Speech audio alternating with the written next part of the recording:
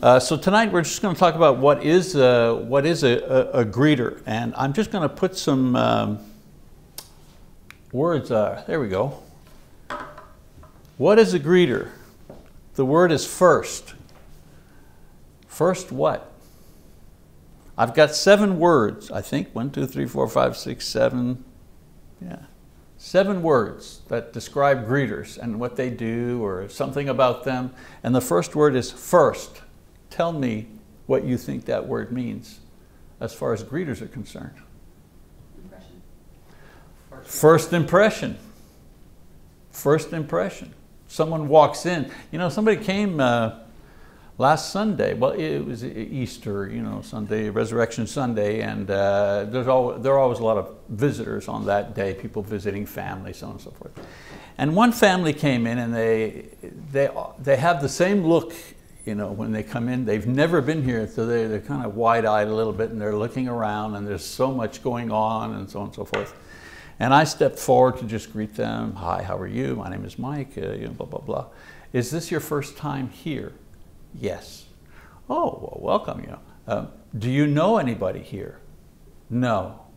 You know how much courage it takes to go to a church where you don't know anyone, where you have no relatives, nothing, no friends, zero. So the first person that they meet should be, doesn't always work that way. Sometimes they come in by the side door and they're in there. But the first person they usually meet is the greeter.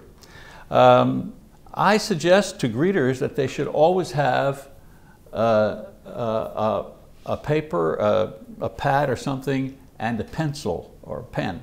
Why is that? Get their names and information. Why?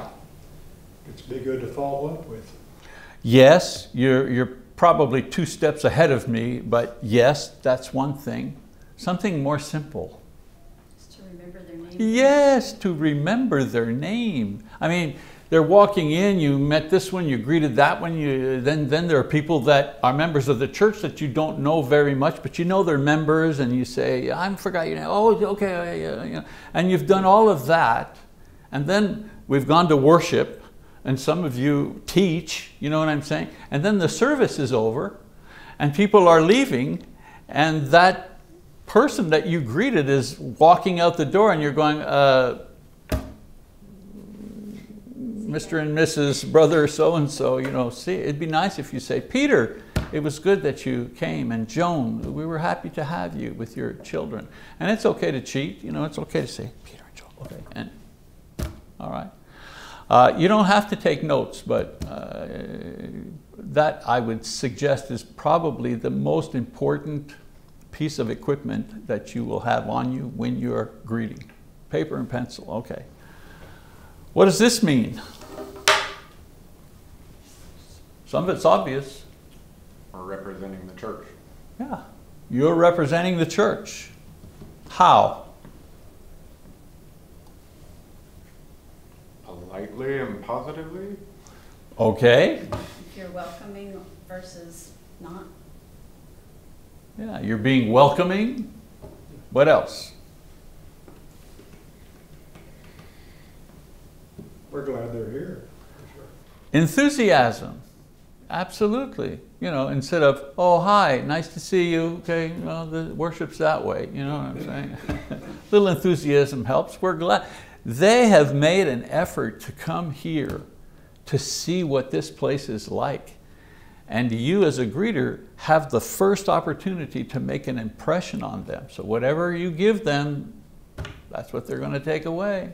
You know, because subconsciously the thought is, if the greeter can't muster up some enthusiasm for visitors, I can't imagine what the rest of the congregation is like.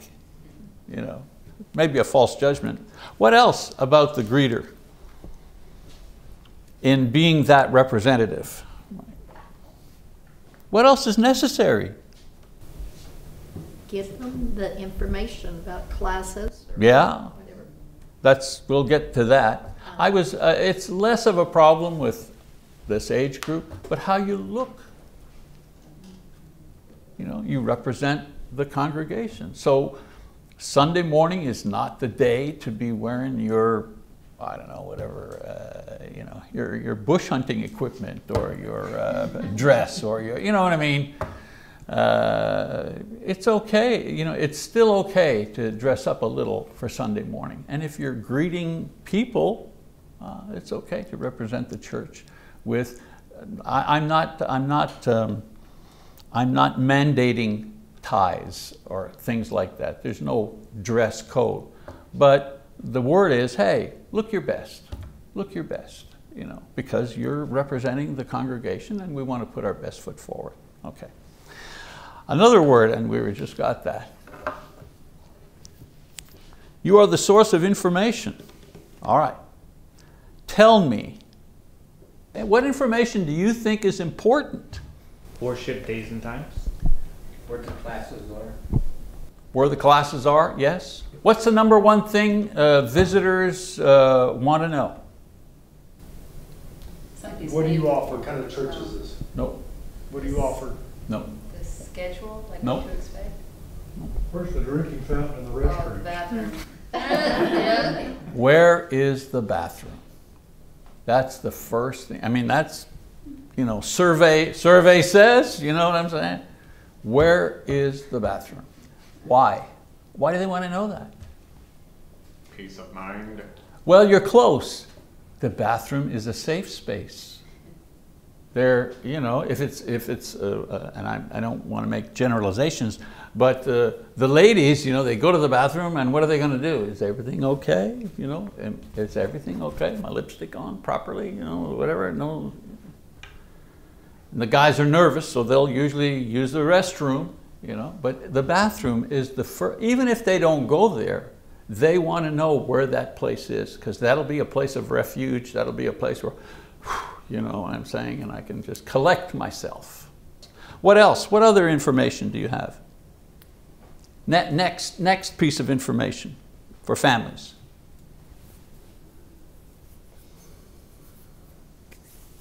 Well, the kids' classes is an important thing. Yeah. If they've brought their kids with them, they may not bring their kids to the class the first time they come, and we ought not to force that, because the kids are hanging on, you know, the kids are, they're really afraid and they're hanging on to mom real tight. I mean, the little ones, you know, they're hanging on real tight. If they do want to go to class, what's very important for us to do? Take them by the hand, well, you know, take them to the classroom. Take mom and, you know, would you like to see where the classroom is? You know, Sophie, yeah, okay. Come on, let's go.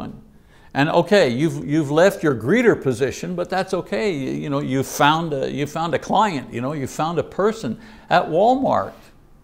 When you ask somebody, or at Lowe's or whatever, when you say somebody, where are the cleaning supplies? They'll either say H21, or better still, they'll say, come, I'll show you. And even when I say, oh, that's not necessary, no, I'll show you. And they'll walk me to the thing, and they're right here, and then there's some others over here if you want to look at those. That's customer service. That's good customer service. We should be able to do better than that. So we bring them to class, and then knock on the door. Maybe it's Emily's class. You know, hello, Mrs. Gatewood. This is Sophie, and this is her daughter Natalie, or whatever. You know, oh well, come on in. You know, because mom wants to know: is this a safe place? Is it a clean place? Who's going to be handling my kid? What do the other kids look like? You know, all of this is very important. So when someone says, "Yeah, the kids' classes are that way," no. We haven't served them, you know, properly, you know. And sometimes we just don't know if we've not done it before, okay? Facilitator. What does that mean? How do the greeters, how are they facilitators? Well, the example you gave, taking the child and the parents over to the classroom, introducing them to the teacher, leading them in that path. Yes. In other words, they're in a stressful situation. I mean, when it's a husband and wife, they've got each other and a couple of kids, you know, okay, with the family. But sometimes it's a single woman, or it's a widow, or a divorcee, or whatever, you know, an unmarried person that comes all by themselves and they don't know anyone. That is, you know, that is a very stressful situation. Especially if they're not members of, if they're a member of the church, they can say, well, you know, like Brandon here, he said, well, I was at the, you know, Church of Christ in Nevada, you know, oh, okay. But if you're a person who grew up as a Methodist or a Baptist and someone's told you about the Church of Christ and you've finally, you know, screwed up enough courage to say, well, I'm just going to go see for myself. Wow, that's really, because you don't even know how the communion thing works. You imagine a Catholic coming to our service, you know, as a favor to somebody else and then sitting down, how absolutely a fish out of water that person must feel. I mean, he's ready to, oh, they're going to serve communion. Oh, I'm going to get up and go down the aisle and get it at front. Oh, they hand it out. We drink the wine as well as take the bread. Oh my.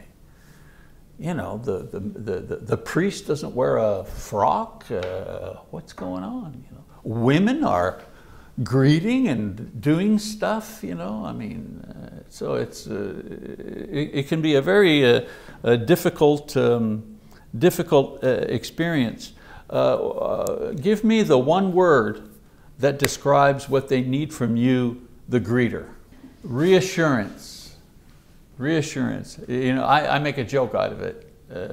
I guess us old guys, we can get away with a little bit more, you know what I'm saying? But I tell them, I said, I guarantee you we won't hurt you. You know, they laugh a bit, and you know, I'm telling them, I know you're nervous, I know this is uncomfortable, don't worry. We won't hurt you, you know. They need to be reassured that everything will be okay. It'll be all right, you know, we'll take care of you. And if there's anything you need, you know me, Mike. Just remember Mike, you know, if you need anything, I'll be sitting down over there. And when one of the preachers, usually it's Titus says, stick around after and let us get to know you, and so on and so forth. Who is he talking to? Well, he's talking to the visitors, but who are the ones that are going to go see them again? Well, you usually. It's okay to, they're singing the closing song before we have the closing prayer. It's okay for the greeters to get up and get back out into the foyer and be ready to, you know, greet our visitors as they leave. Oh, Peter and Mary, well, I hope everything was okay. And did you have any questions? No, thank you so much for visiting with us. Look forward to seeing you again. And of course, you wrote down their thing and the date when they came. And if they happen to come back next Sunday and you're there and they walk in and you go, Peter, you're back, how happy. I mean, you can't understand what a difference that makes. So, you know, greeting, I mean, there's a lot to it, you know what I'm saying? It's not just I'm hanging out in the foyer, you know, there's a lot to it. One other thing I'll put up another word. Explain this word. As a greeter, you're a networker.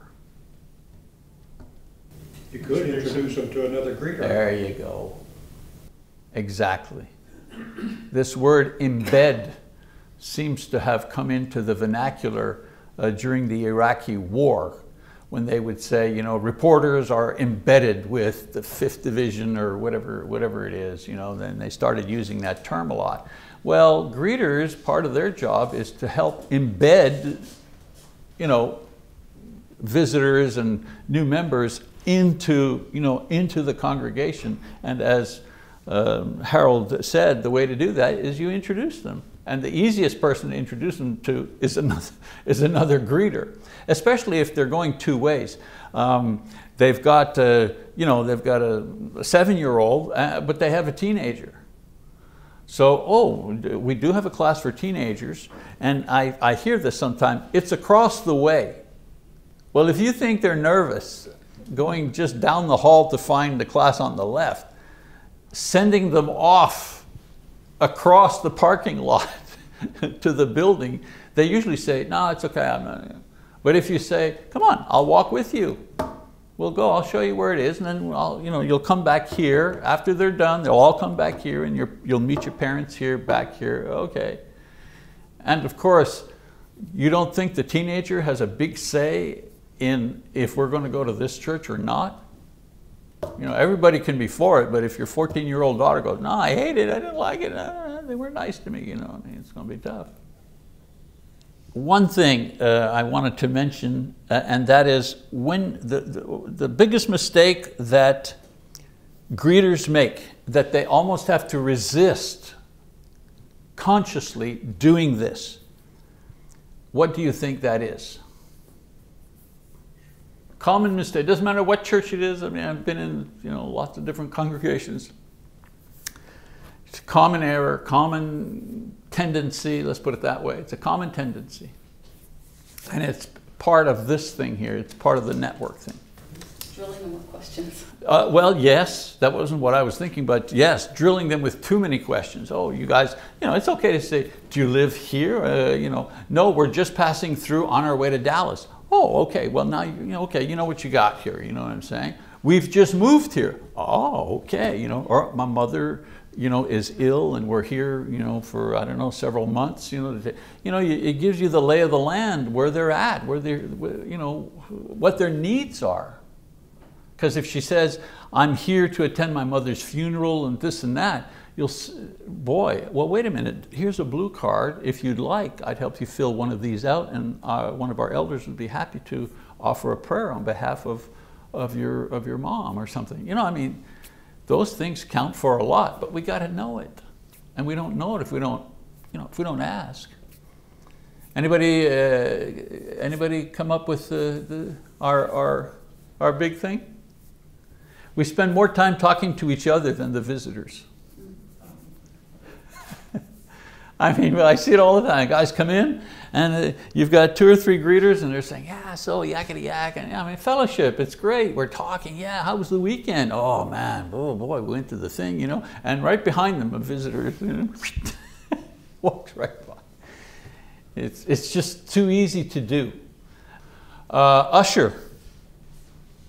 Nope. So we get place to sit. Yes, that has gone by the wayside for some reason, that somehow we don't have ushers anymore. Actually, greeters used to be ushers. When I say usher, not only walking them, to the class and so on and so forth, but helping them find a seat. That is the single most stressful thing for the visitor, is finding a proper place to sit, because they're afraid of what?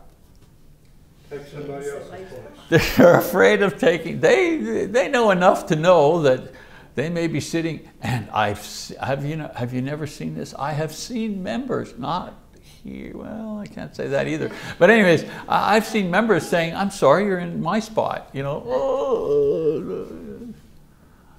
And I've got my spot too, where I sit down front on the left side, I like to sit 6 or 7 rows back because my neck hurts if I have to go up. Everybody's got something, Greeting, I mean, that's what it is. It's not just, hi, welcome, it's that, but if you want it to be effective, if we want what's called stickiness, people come and it's like, this is a good place. How did you enjoy, they'll go home and, so how did you enjoy your time? Yeah, it was great. So what was it? Well, I don't know, it was okay. They can't quite put their finger on it, but their finger was, we took care of them. We recognized that they were in a stressful situation, and we wanted them to feel comfortable with us, and we want them to be with us. Well, you do the same thing in your home, right? You cook up something good. Next one, contact. Contact. The greeters should have identification card. Not you'll have your buttons, ambassador and this and that, which is fine. But hopefully we'll have some cards made which are not too much detail.